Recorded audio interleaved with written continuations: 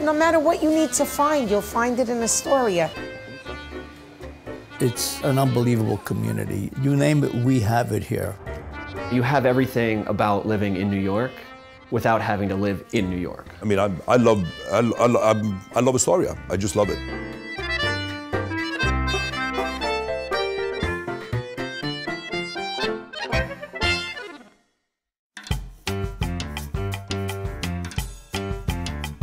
Well, the Ditmars area, to me, is the most unique part of Astoria. You can still have a house, a yard, a car. It's just more space.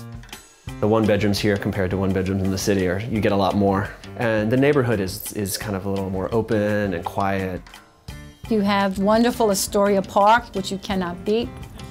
Big park, running trails, places for picnicking, and a tremendous view of the city.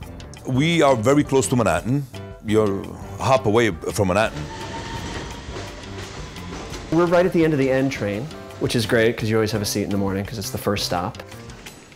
I can go to Midtown in 15 minutes. I can go to Upper East Side in 15 minutes. I can go to the Bronx. We're looking to see City Bike come in, and we added a ferry dock. So we're now going to have a ferry in Astoria for the first time in, I think, over 50 years. Brooklyn's a little harder. Brooklyn friends, we meet in the middle. Pick Manhattan. Astoria was named after John Jacob Astor, the richest man in the world at the time. They named this community after him in hopes of bringing more people out here and more development out here. It was originally a blue-collar neighborhood, a lot of factories, industrial. The Steinway Piano Factory was a very big part of Astoria. In 1870, Henry Steinway built the Steinway houses, and he built them so his workers could be close to the company where they worked. We have some other famous people, you know, Tony Bennett. Tony Bennett. Tony Bennett. Tony Bennett, very large influence in Astoria. Grew up right nearby here. The name was Benedito, they cut it to Bennett.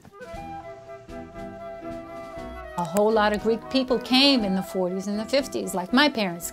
You know, you have that celebration of Greek culture woven into the fabric. Second largest Greek-speaking population in the world outside of Greece. When I met my wife, who was Greek, I knew how to dance Sebekiko, and she didn't understand why I knew how to dance Sebekiko. I said, my lady, I grew up in Astoria. But there's a very strong Asian influence, Middle Eastern influence. It's a melting pot for every ethnicity. Over 25% of my district is Latino. We have one of the largest Bangladeshi populations in all of Queens right here. I mean, there's a manicure place here. I think they're from Tibet.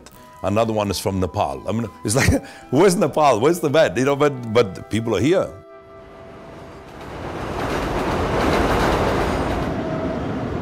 We have Amtrak right here.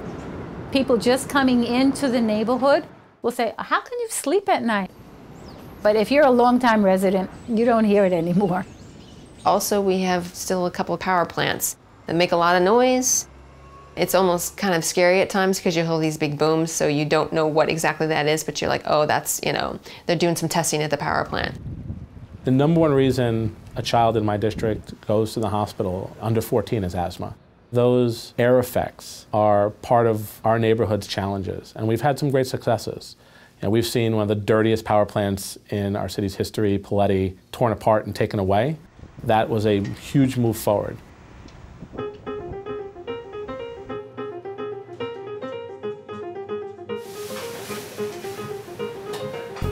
Ditmars is booming right now. It's a lot to absorb. You know, it's definitely changing. Ditmars 3 or 4 years ago had hardly any kind of eating places. Now it's like one row after the other, from Japanese to Australian. Here there used to be almost like a little quiet area. There is no more quiet. I love it. It's like a lot of action going on. You stay here till 1 o'clock in the morning or 2 o'clock in the morning, you see tons of people coming out of the subway, tons of people from the bus stop everywhere. More bars, more noise, more young people. I wonder about that. Even in the 18 months that we've lived here, a couple of the smaller businesses have kind of gone out of business. The demographics have changed. Many Manhattanites have moved into Astoria. The prices are going up, but they're not reaching Brooklyn Heights numbers. We're not reaching Upper East Side numbers, and we're still able to offer a lot more.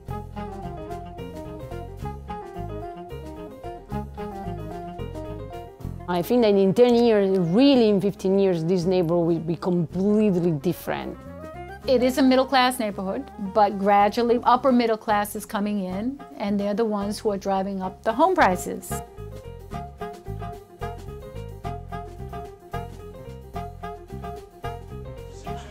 What will make me leave Astoria? Nothing. You could not give me $1 million home. I says, no, thank you. You keep the house, I'd rather stay in Astoria. Yeah, it's the best place to live. Not a good place, it's the best place to live.